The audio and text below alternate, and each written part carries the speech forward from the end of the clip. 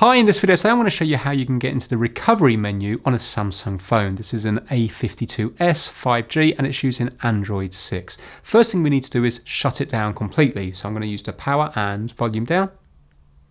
And I'm going to go to power off, not restart, but power off.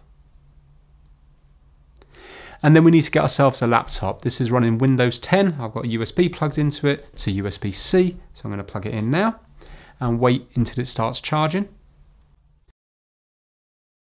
So there you go, you can see it's charging now. So what we have to do is hold down the power button and volume up at the same time.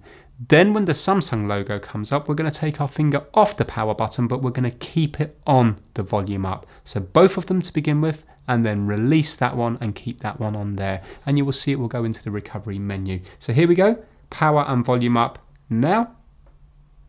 Holding them down, still holding.